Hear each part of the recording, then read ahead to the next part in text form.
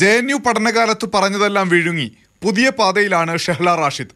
ഇന്ത്യയെ പരിഷ്കരിക്കാൻ ഉതകുന്നതാണ് മോദിയുടെ തീരുമാനങ്ങൾ.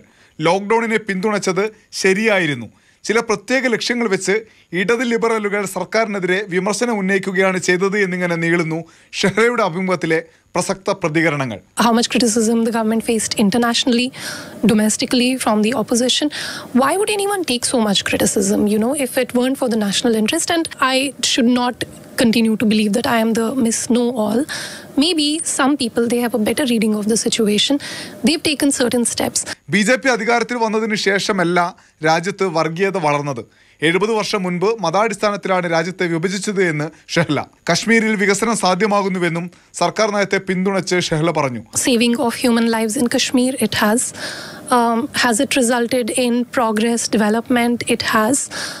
Has it resulted in us enjoying better freedoms, like now children can go to the play area at the mall? These are very superficial things, but actually they aren't. കനയ്യകുമാറിന്റെ നേതൃത്വത്തിൽ JNU വലിയ പ്രക്ഷോഭങ്ങളുടെ വേദിയായ കാലത്താണ് ഷെഹ്ലയും സജീവമായി BJP വിരുദ്ധ നിലപാട് സ്വീകരിച്ചത്.